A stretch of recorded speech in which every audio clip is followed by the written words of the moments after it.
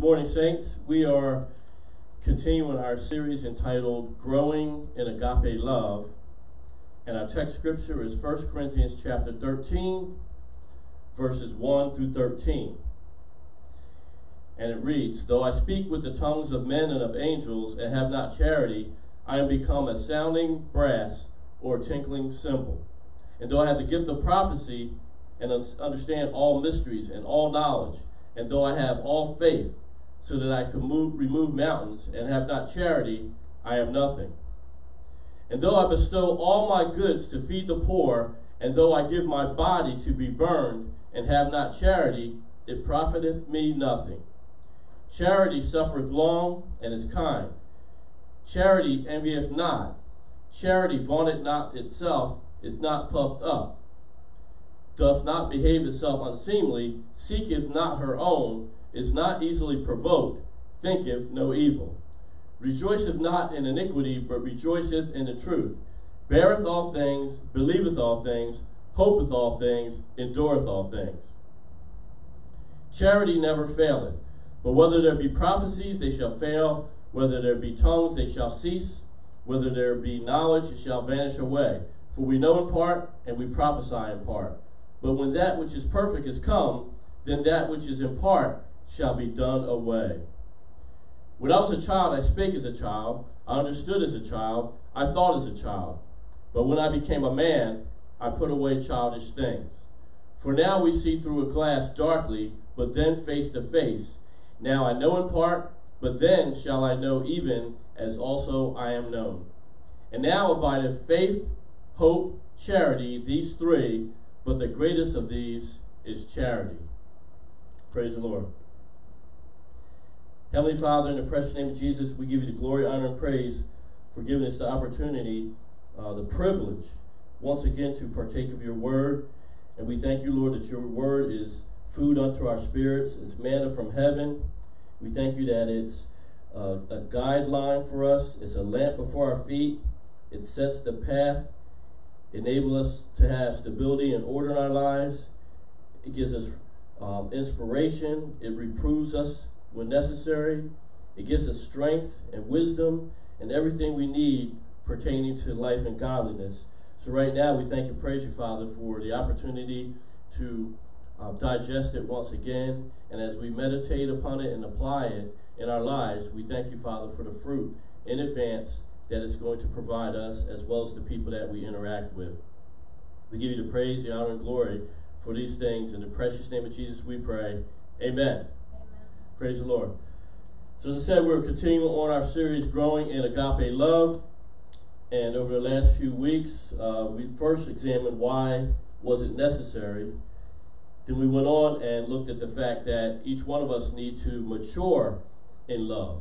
And quite frankly, we never completely arrive. We go through different levels of maturity, similar to our earthly experiences. But if you have an open mind, even up to your advanced years, there's still a wealth of information that you can grow in. And in a similar manner, there's deeper and deeper levels of love that we could walk in. As a matter of fact, for instance, you may have started out with having familial love or brotherly love.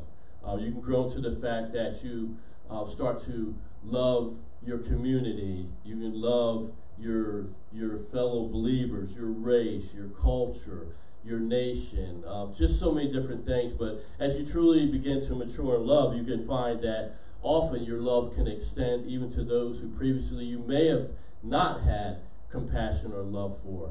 And that's where it really continues to grow. And you know, as long as we're in these fleshly bodies, there's areas that we can still improve upon as it relates to love.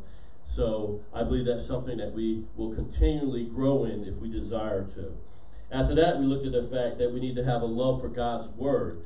Amen. And quite frankly, if we're going to grow in agape love, we have to love the word because it gives us the wisdom, the inspiration, once again, the reprovement to adjust our perceptions, our attitudes.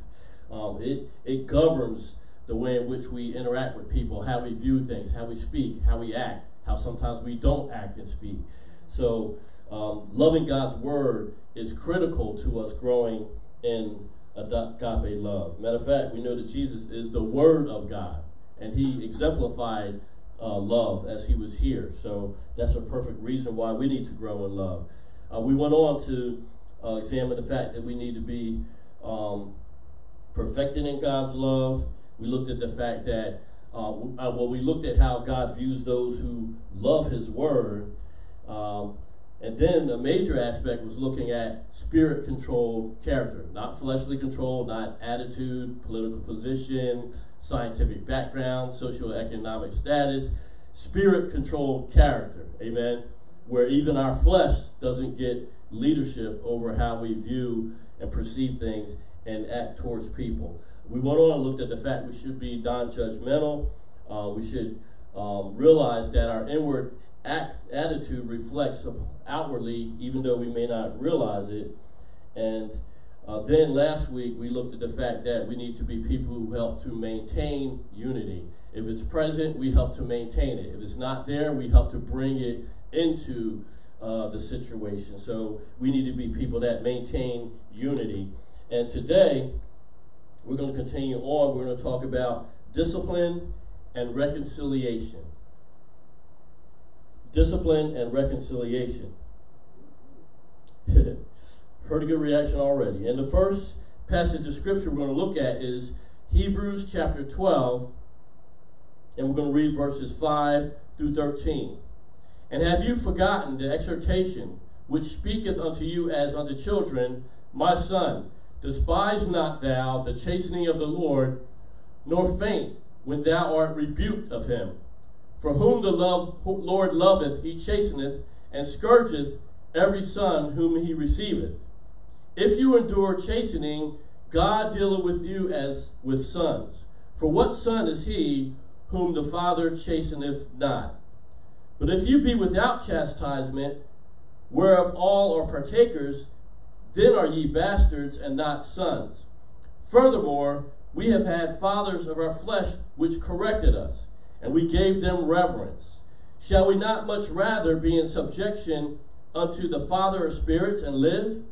For they verily for a few days chastened us after their own pleasure, but he for our profit, that we might be partakers of his holiness. Now no chastening for the present seemeth joyous, but grievous. Nevertheless, afterward it yieldeth the peaceable fruit of righteousness unto them which are exercised thereby. Wherefore, lift up the hands which hang down, and the feeble knees, and make straight paths for your feet, lest that which is lame be turned out of the way, but rather let it be healed. Praise the Lord. So what we see here is that as children of God, we should have the expectation that in the same manner our earthly parents, if they were good parents, disciplined us and didn't let us just run amok, do anything we desire, go around wreaking havoc in our neighborhoods with mischief, being insubordinate to our elders, school teachers, or whoever we pass by that would try to guide us in the right direction. If we were truly good parents, amen, we not only showed love and provided a roof over our children's head, as children we received that, we also had an expectation that they would feed us, clothe us. If we got sick, they would nurture us and try to get us back quickly to good health. Those are the expectations that we had over our earthly parents, and for those of us who are our parents, that's what we do, amen? So if that's the case, we should also have the expectation as children of God that regardless of the age that we have, amen, he is much older than we are, and we should have an expectation that the same way our parents provide wise counsel, reprovement, punishment if necessary, that our Heavenly Father will do the same thing. And you might say, well, when I reached a certain age, I was doing things my way, and I didn't listen to my parents. There's a lot of young adults that are stumbling economically, stumbling in terms of all these different things because they didn't want to listen to their parents, especially when they reached the age of what they felt was being a grown-up. But good children will continue to listen to their parents. Like we have two sons that are both in their 20s. They still listen to us and accept wise counsel. That doesn't mean that they always agree with us, but they still listen to what we have to say respectively. And at the end of the day, they have to decide and make decisions for themselves. When they make the right decision, amen, they'll see the blessings of it. If they make the wrong, then they might have to adjust and get themselves back on the right track. But at least they are open to reprovement and wisdom and discipline, although it's not the same level of discipline as they had as children. Amen. We discipline them more as men at this age, but the fact is they're still open to that. And once again, going back to us being children of God, are we open to his reprovement and his chastisement? He even goes so far here as to say the scourging. Amen. You think about the scourging, we think of what Jesus Christ endured, and quite frankly, we're getting it easy when it's talking about the chastisement and the scourging that God gives to every son and daughter that's in his kingdom. None of us are taking lashes. Amen. We might get a scourging or a chastisement from the world system. Amen. We might suffer the consequences of bad decisions, but none of us are dealing with the type of chastisement and scourging that Jesus went through. Amen. So that being the case, we should be wise enough and open enough to God being able to discipline us and guide us. And sometimes God will do that by, in that still small voice, speaking to our spirits. Other times, we'll hear something, amen, more profound, and you can almost tremble at the voice of God or the presence of God when you know you've gone astray. And even though you may feel that heavier weight of the discipline or the chastisement upon you, you still feel the love of God, amen. He's not just trying to punish you to destroy you. No, his punishment is still guiding you back to where you need to be, and it still has an undercurrent of love that's flowing from it. So God never punished us in the case that we feel like we're worthless and we're being kicked out of the family. No, he might come off harsh at times, amen.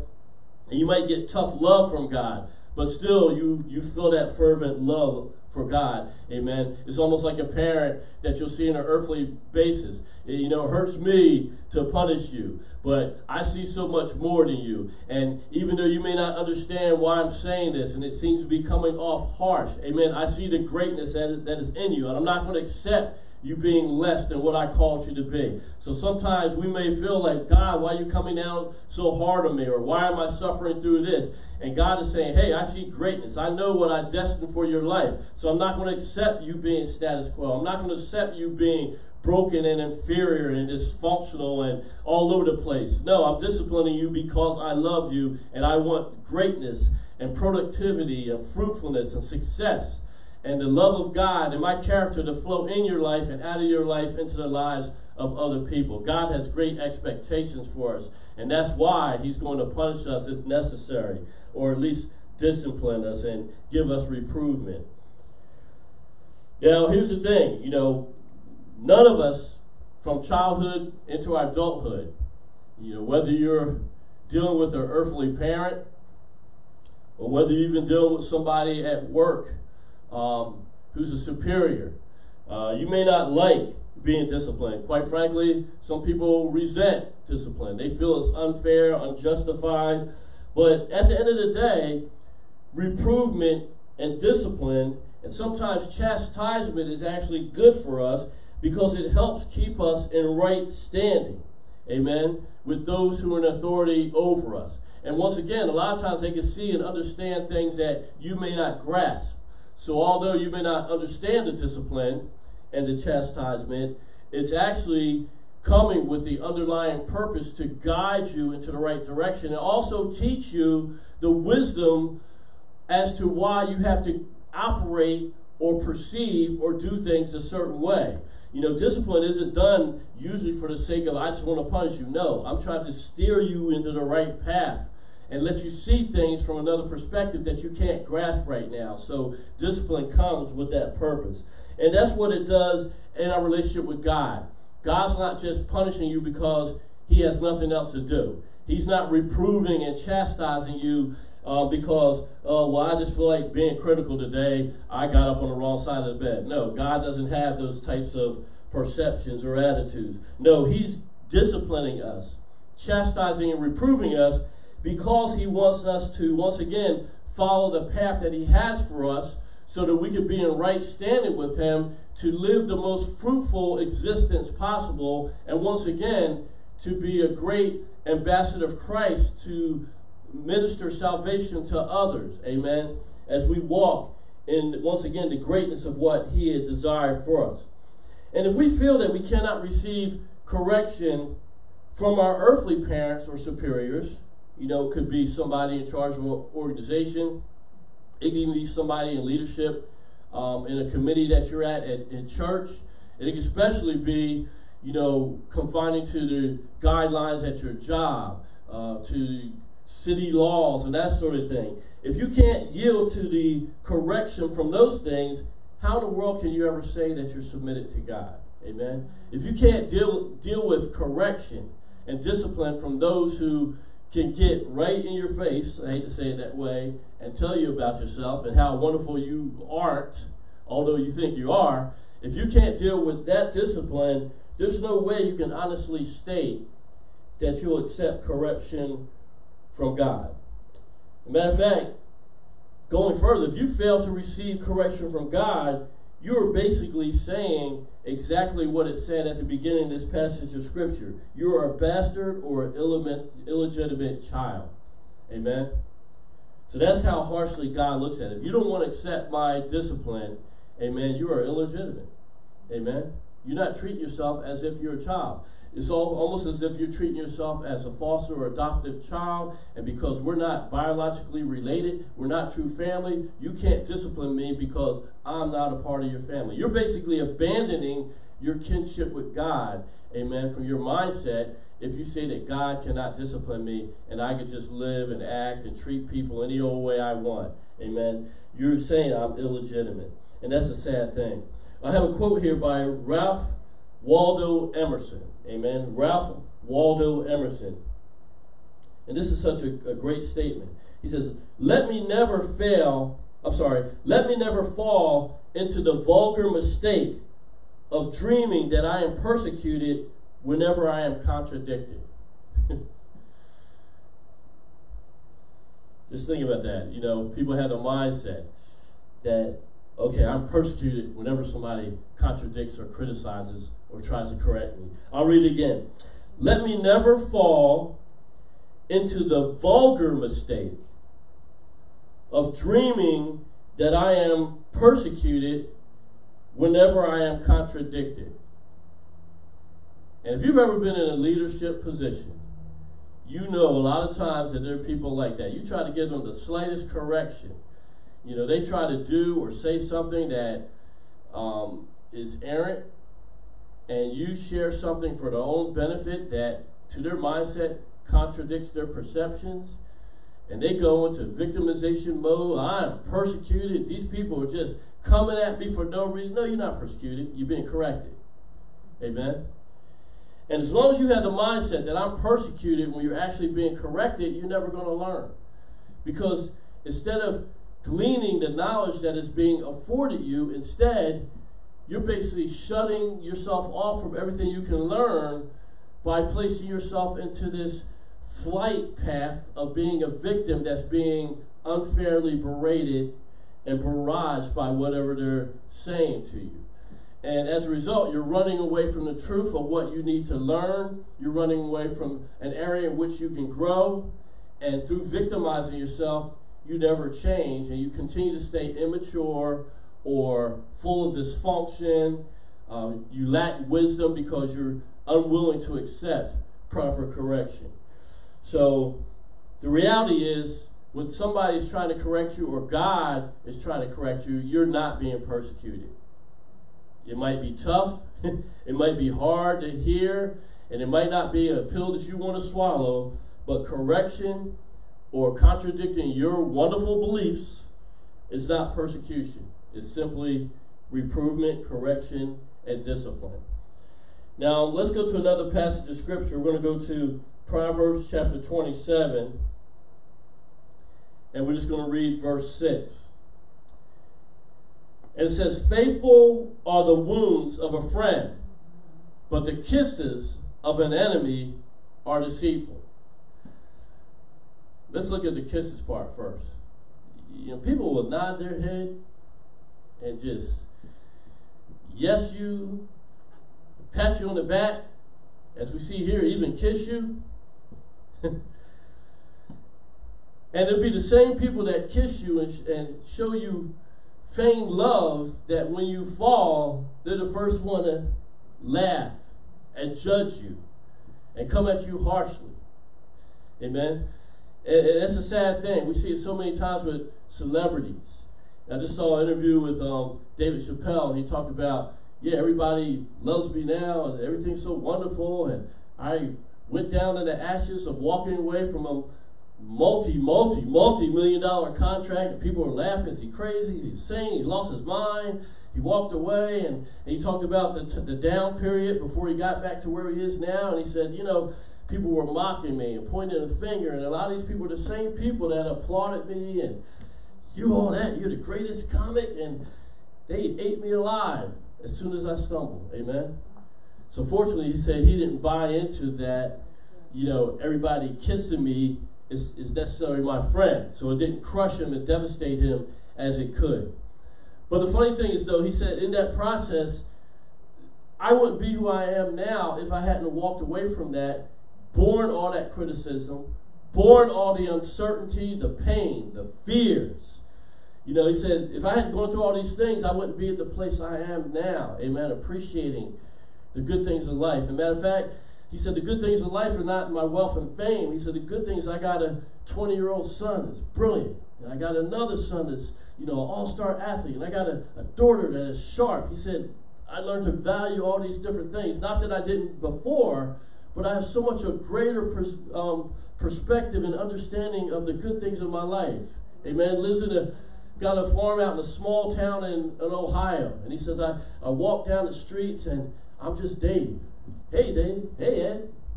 Hey, Susan.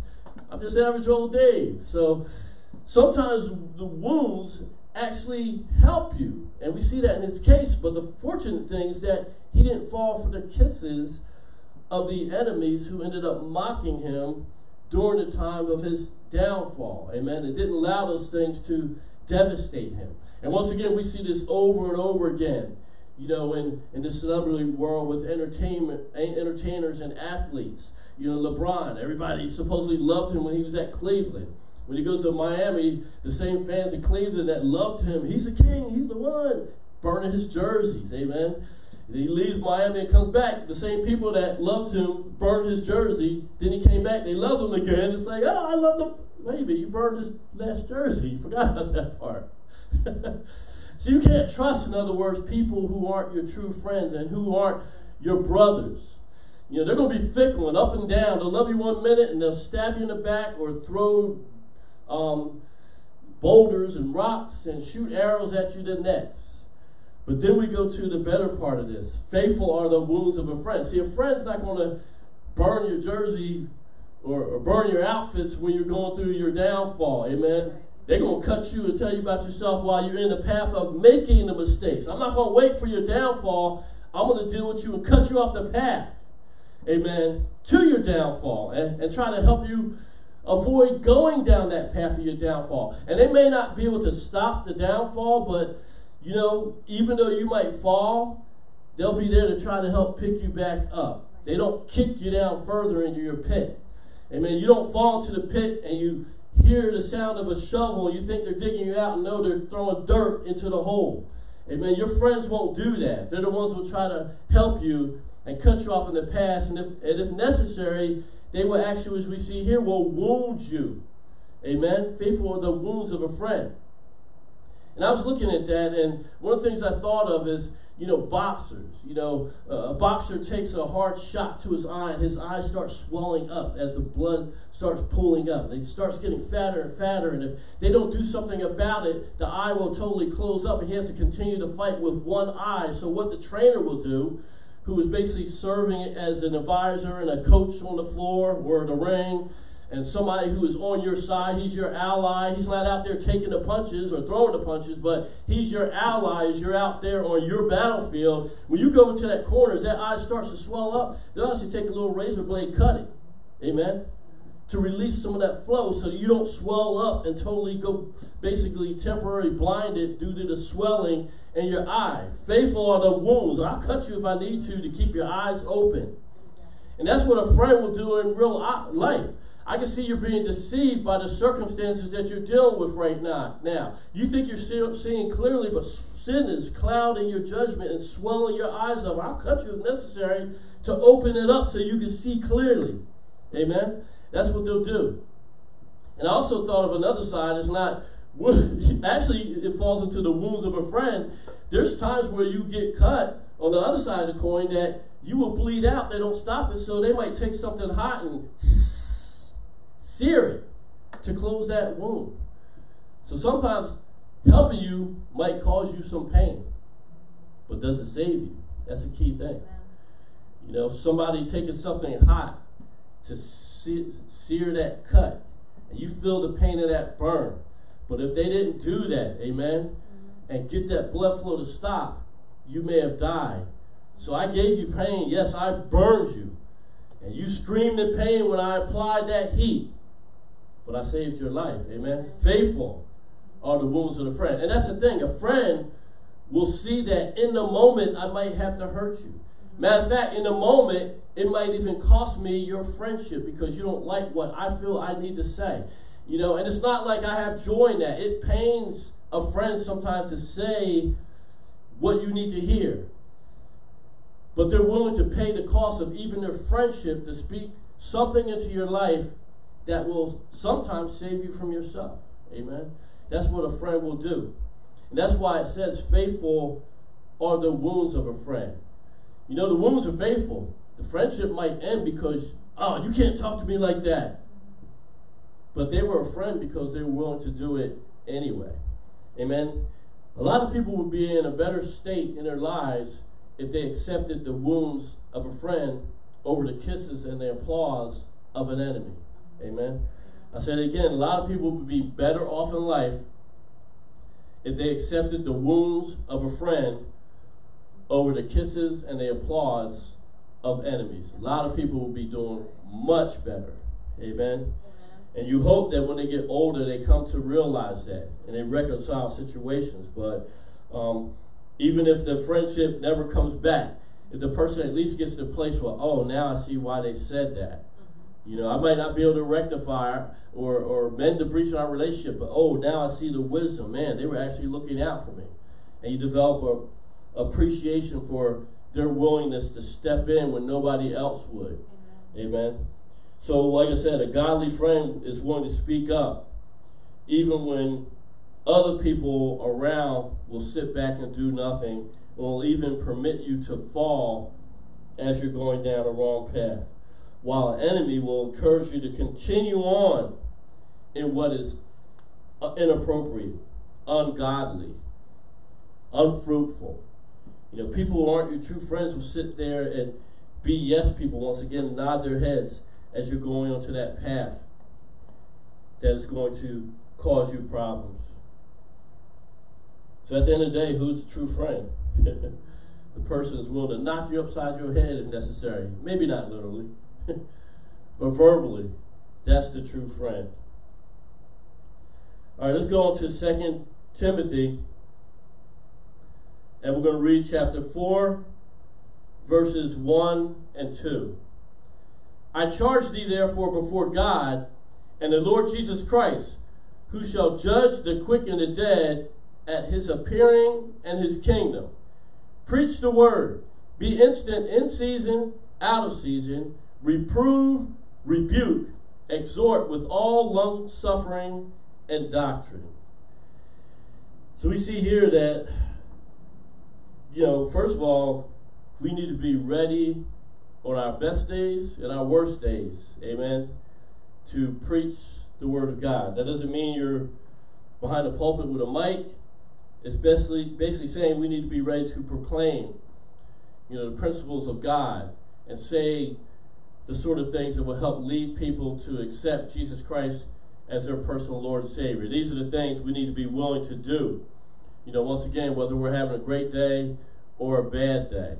You know, some of the worst days of your life, God might actually open up a situation where you could touch the lives of somebody else, especially if you're both going through that same thing in the same moment. You know, you're at a place of work and they announce a major layoff.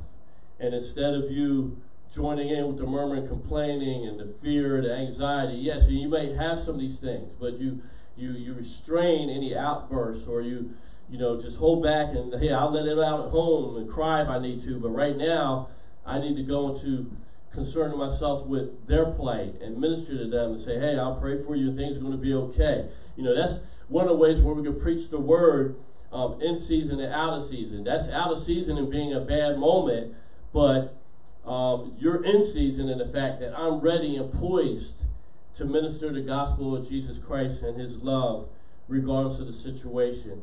And as we go further on, it says that there's other things we have to be ready to do at all times as well. Not only ready to proclaim, the gospel of Jesus Christ in whatever form it might be exhibited or proclaimed. But if necessary, there's times where you're dealing with people and you might have to, once again, reprove them and tell them, like, you're not perceiving things correctly. That's wrong. Sometimes you got to be a little more harsh as well. There's times where you give people a gentle nudge, like, well, are you sure you're seeing that right? Or, I think you ought to consider this. That's more of a reproving, kind of nudging them in the right direction. But then there's straight out rebukes, where you're wrong, and this is why. And you might come with tough love. And then on the third option, we see exhort people. Sometimes you give people words that will guide them, and you might admonish them some, but you encourage them like, hey, in the midst of all this, and you're perceiving this wrong, and you need to get this together and get your act together, but hey, the reason I'm saying this is because I know you can be better. So you exhort them even in the midst of the fact that you might have initially reproved or rebuked them. But we see that with that, we need to be long-suffering sometimes. We can't necessarily expect a person the first time we talk to them to just supernaturally absorb everything we say, and man, it's as if the angels, the clouds opened up and the angel came down and gave me this revelation, and oh, thank you so much. Sometimes they're not going to get it, sometimes they're not going to accept it. So in those cases, we might have to be more long-suffering. We might have to be more tolerable of the fact that they may not accept quickly the things that we need to share to them. But here's the thing. Although we might have to discipline people, reprove or rebuke them, we should always do it with love and patience. That's two of the key things that we're seeing here. Amen. We need to have love. And God is charging us to be willing to do that. It's not something that's optional. Each one of us, if we're growing in agape love, this should be considered a responsibility that we are walking in love, and we have patience and love regardless of how receptive they may be the first time around to what we need to share. So we need to have that type of mindset, amen, and not be judgmental as we saw earlier on, but be more compassionate, have more patience. A lot of times it's working in us greater patience as people don't accept what we have to offer the first time around. So let's go over to Galatians, and we're going to look at chapter 6, verses 1 through 3. Galatians chapter 6, verses 1 through 3. Brethren, if a man be overtaken in a fault, ye which are spiritual, restore such an one in the spirit of meekness, considering thyself, lest thou also be tempted. Bear ye one another's burdens, and so fulfill the law of Christ. For if a man think himself to be something, when he is nothing, he deceiveth himself. Praise the Lord. Now, a lot of times we're quick to try to notify somebody how they're overtaken in a fault. They messed up, I'm going to tell them. It's like we have this job as the heralds of you messed it up. Amen. But no, God has not given anybody of us that ministry to go around and just judge and criticize and beat down people because of their faults. Matter of fact, it says really, if we want to deal with somebody that's overtaken in a fault, and God has given us the responsibility to help correct them and guide them in the right direction, first of all, it starts out, ye which are spiritual. You're not going in with your fleshly observations, with your agenda, your envision, mindset of what and who they should be. No, it's not about you and your agenda and how you want to package them so that they now get your seal of approval. No, that's not the purpose of dealing with somebody who's overtaken in a fault.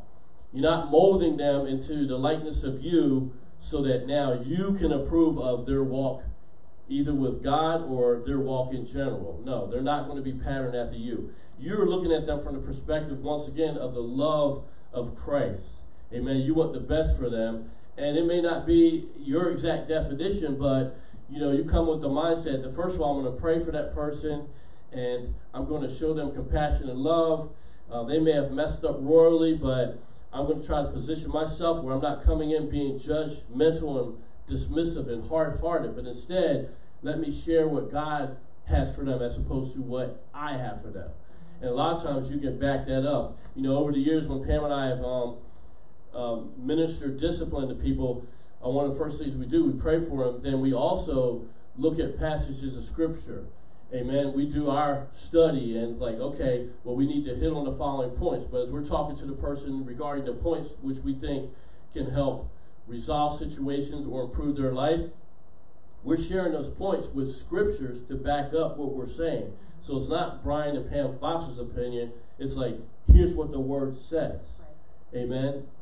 And God has just used us, and based upon our prayers, here's what we feel by the Spirit of God. He is leading us to share with you. And then you can take it and you can decide, hey, what you're going to do with the insight that we've shared. Amen.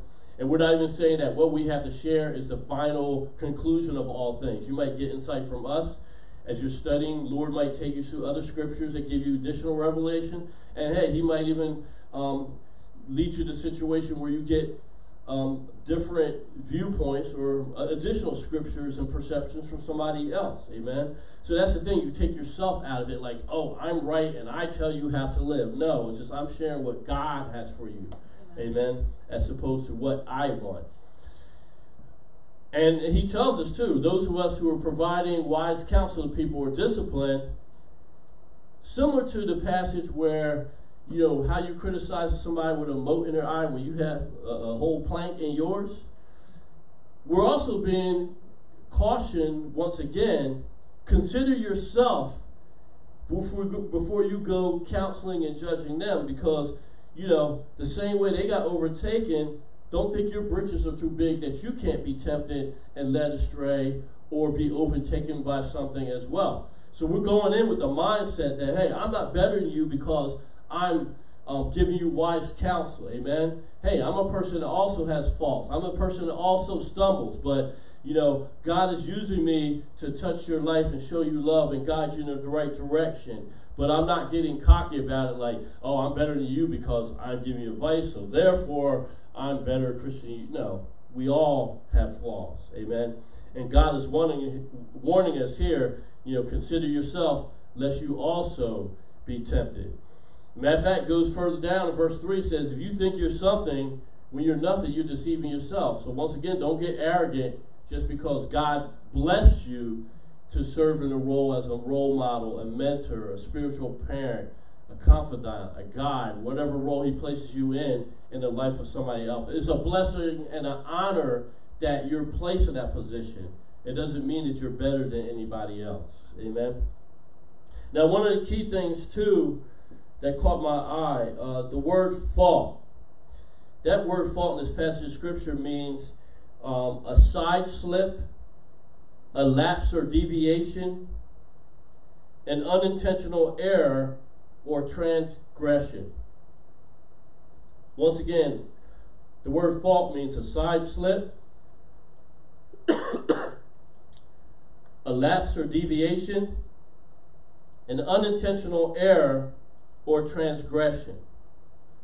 So that person's not just going out there, oh, I decided I'm just going getting up today, and I'm going to just embark on a path of sin, or, over the course of a week or a month or whatever time period that I had a series of missteps that have now led to you coming into my life to help guide me and get me on the right path. It's not like I sat there and premeditated or schemed how I would make such a mess out of my life. No. I had a side slip, a lapse of or deviation in my judgment. Unintentional errors or transgressions have deceived or seduced me to take me off the correct path. So therefore, that being the case, we should have, a loving attitude once again and be looking to minister in a manner that doesn't beat down but helps to bring up that person out of whatever trap that they've been captured in. Amen? We have a loving mindset that we're there to heal, nurture, guide, rescue, support, uplift, not to beat down further and to be dismissive or destroy the person with our attitude. One of the things that came to mind last night as I was looking at the word overtaken, and especially where it talks about if a man be overtaken in a fault. It brought a major question to mind as I studied this again last night for all of us to consider. And the question is, why in the world would we ever expect people who have been overtaken in a fault to repent, abstain from, or adjust their behavior when the word overtaken literally means that their shortcomings have caught up with them and have now taken the lead or are exerting more influence in their lives? The very definition of being overtaken means that something has come upon you. You were previously in front of it, it has caught up with you, has now gone past you after it caught up with you, and now it has taken the lead. As an example, one of the good examples I can give is like, say you're on the interstate and you're in a car, 295. And you're driving down the interstate, you see a car a mile up, ahead of you. And it doesn't matter whether you're trailing that person, like you're going to the same place, or it's a total stranger. You're on the interstate, you see a car a mile ahead of you, and you drive at a speed that you now catch up with that car, but then you're still going at a speed that eventually you pass them, and now you're in front of them. It's the same thing, amen? It's like that person got overtaken. They were ahead of the sin that has now consumed their life. But that sin, for whatever reason, caught up with them, and now it's taken a lead. But the problem is, it's taken a lead, but it exerts enough influence that it's now towing them along and taking them down the path. Amen? So, it's like I said, using the analogy of a car, it's like something's in front of you, your vehicle's behind, you catch up, and then you take the lead. And now it's following the path that you're on in front of it. But in this case, the fault, the sin, the transgression has not just caught up and taken a lead, it's caught up, taken a lead, but it's now pulling that person along. That's why they're being overtaken in the fault. And we take on that perception that, hey, instead of assuming that the person just jumped in merrily and eagerly into their faults, but instead we see that, hey, maybe that person was fighting that thing. Days, weeks, months, years, fighting desperately to try to avoid getting caught up in that thing, and only for it to catch up with them and to now pull them along. We might have more sympathy and mercy for that person. I just got another example. Let's say you have a small boat, and you're out in the bay, and all of a sudden this big ship comes along, and it passes by a little too close, and you get it caught up in the wake of that larger vessel coming by. That thing could, capsize your boat. Amen? Or they might send a couple lines down, connect it to your boat and pull you along. They're overtaken. They're consumed. They're overwhelmed. Amen? They're capsizing. They're getting pulled along by something that has a greater power and speed and velocity to pull them along. When that person is overtaken in the fault, amen, they are no longer in control of their circumstances. But it is once again caught up with them. It reminds me of, Cain and Abel, and when it talks about sin, crouching at the door, If you don't repent, get your attitude together, that thing's going to pounce on you and you're going to become its victim. That's what's happening here when somebody is overtaken in a fault. It's pounced on them, and now it is taking the lead. And like I said, if we have the mindset, as we see here, ye which are spiritual, realize that your priority is not to battle that person once again and beat them and embarrass them and get them told and give them their 2 cents. And even worse, here's something that happens. You finally get the time where they're open to hear from you, and you just got your spiritual briefcases full of all the aggravation that they gave you previously, that you've been stockpiling, and now I finally got the moment to tell them all these things I've been storing up, when I should have been supposedly praying for their in mercy, having mercy for them. But now I finally get the chance to tell them and speak my mind, and I just open up those briefcases and I just throw that pile of stuff on them. Are you really ministering to them, or are you throwing your frustrations on them? That's not ministry. And that's why God says, ye which are spiritual. Just because you know a few passages doesn't mean that you're being spiritual when you're ministering to somebody who's been overtaken in a fault. If you're truly spiritual, you're not coming in with, once again, your agenda, and now I finally get to tell them about themselves. And I got a list of all their, failures. Okay, you did this, you did that, and I told you not to do this, and you did it anyway, and I'll give you 3 more of these and another 5 of those, and I'm going to get them told. That's not spiritual. That's a beat down in the name of God that God did not sanction you to do, because he wants us to come in with love. We see the pattern with Jesus Christ. Jesus Christ never publicly embarrassed people. Amen. He would say, he wouldn't justify stuff. He said, go and sin no more.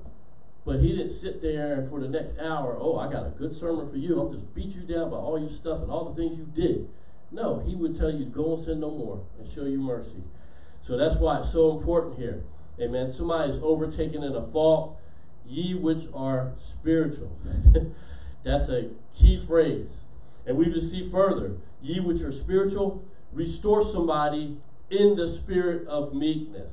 You're not coming in, once again, I'm superior. You're coming in, if you're spiritual, in the spirit of meekness. You're coming in with humility. I'm not better than you. Hey, I understand. Or I may not even understand what you're doing, what you're struggling with. I may not understand it, but hey, I'm showing you the love of God. I'm coming to benefit you, not to beat you down. Amen. Praise the Lord.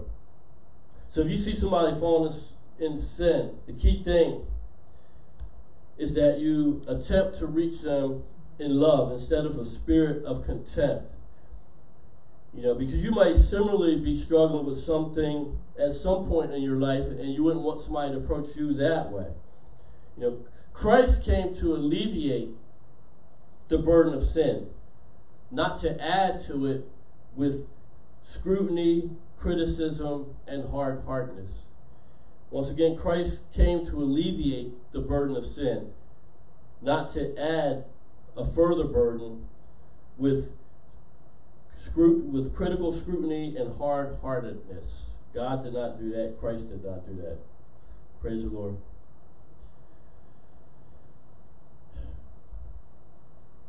And I've been quoting R.C. Chapman a lot. Amen.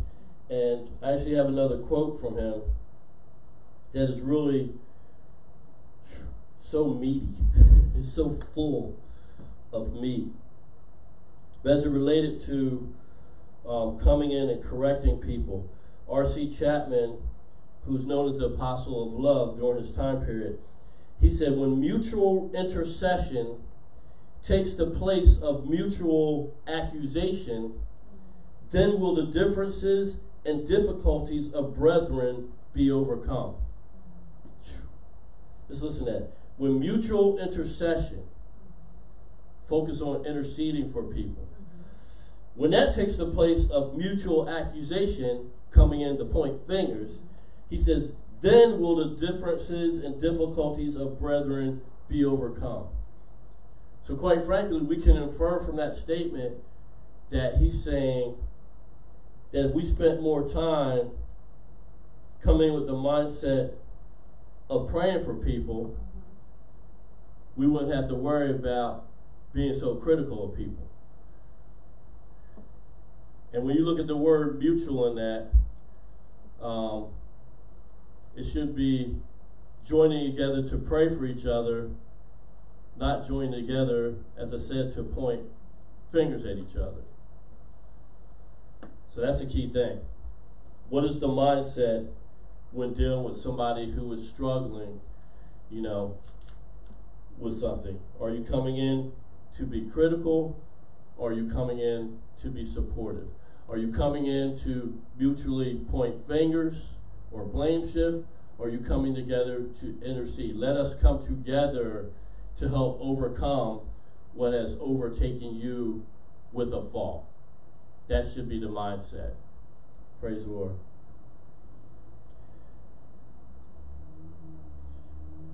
Let me see. Actually, I'm going to stop there today because about to enter into a new section, but we're getting closer to, we're like 50-something minutes in, so I think we'll stop there today. And we'll continue on next week talking about forgiving and blessing others, because I think that's a really heavy subject to tackle. Amen. So we'll do that. All right, so let's all close in a word of prayer. Amen. Thank you, Jesus. Heavenly Father, in the precious name of Jesus, we give you the glory, honor, and praise for giving us the opportunity once again to come into your throne of grace, Lord, or come before your throne of grace. We thank you, Father, for this. We thank you for all the incredible blessings that you pour out to us. We praise you, Father, for just being our Heavenly Father, a fortress of strength, a banner of protection, a comforter, a guide, a provider, healer, a life giver, a teacher, just so many different things, Father, that you do for us. And we just praise and thank you, Father, for this. We give you the glory, honor, and praise, Father, that you just continue to bless us and give us opportunities also to be a blessing in the lives of other people. We thank you, Father, for this. We cannot thank you enough for the incredible, wonderful, unquantifiable things that you do in our lives. So many things, Father, that even the things we notice pale in comparison to the totality of all the things you do. So we do praise and thank you, Father, for this today. Right now, we continue to praise and thank you, Father, for the way in which you bless each one of us, that we got up today, that you continue to provide our needs according to your riches and glory. We pray, Father, for those, Father, who are going through trials and tribulations right now. We lift up Mr. Loris once again, Lord, that you would saturate her with divine healing, Father. Give her an appetite, restore her brain capacity, the recollections, the involuntary movements, the voluntary movements, just everything, Father. Do a complete and total healing. And we just praise you, Father. Give wisdom to Kelly and Ed, Father. We praise and thank you, Father, for just pouring out your peace upon them, divine wisdom as to how to proceed. But we do thank and praise you most of all, Father, that your daughter, Dolores, does know you. And we praise and thank you, Father, for quickening her spirit, Lord, and her body. We just give you praise, honor, and glory for this, Lord. And right now, as we prepare to enter in another week, we thank you, Father, for all the things that are in store. Father, that you would pour out your wisdom upon us as to what you would have us to do, what you would have us to say in terms of our interactions with people. We praise and thank you to give us witty ideas as we go to our places of work, that we can just be elevated in the sight of those we work with, not for personal glory or gain, but that through our witness, Father, and through our character, through our exceptional work, people will be drawn to us. Most of all, Father, let the aura, the aroma of your righteousness and your holiness flow through us, Father, that it would touch people. And we pray, Father, that love would be fully manifested in us. And even as we've been studying, that we would grow in it more and more on a daily basis. We thank you, Father, that even in the times we fail, Father, you forgive us and show us how to conduct ourselves better in the future. And we just give you the praise, the honor, and glory, Father, for these things. In the precious name of Jesus we pray. Amen.